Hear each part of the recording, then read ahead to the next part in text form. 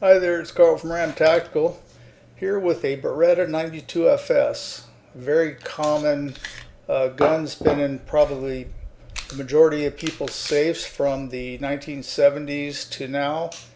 I've been wanting to do a short reset on these for a long time.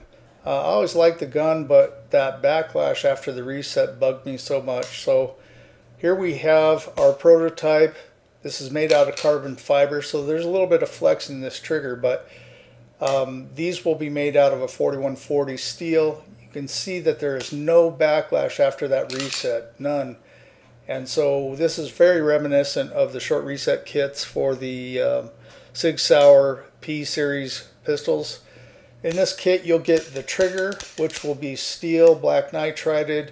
You'll get the disconnector and a hammer spring, which will lighten up that double action for you. This is a nice little safety test. Without the trigger pulled, you can see that the pin is engaged into the safety plunger, and pulling the trigger all the way, you can see the firing pin is freed up. So with that short reset, we have full safety functionality, nice smooth double action pull, and you don't have to pull your gun apart, send it off to some gunsmith or whatever, but you can for sure. I'll have some details on stripping and the whole thing. Anyway, you guys, give me your thoughts, your comments. Let me know what you think of the design.